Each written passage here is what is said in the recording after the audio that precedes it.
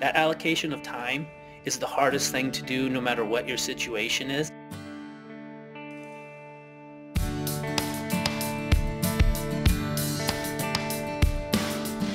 At the time I was living in Michigan, so there are some schools in the area that also offer this type of program, but they required monthly or sub-yearly visits to the campus.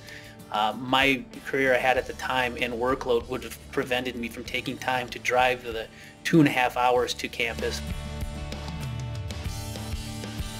They will cover all of my tuition minus books.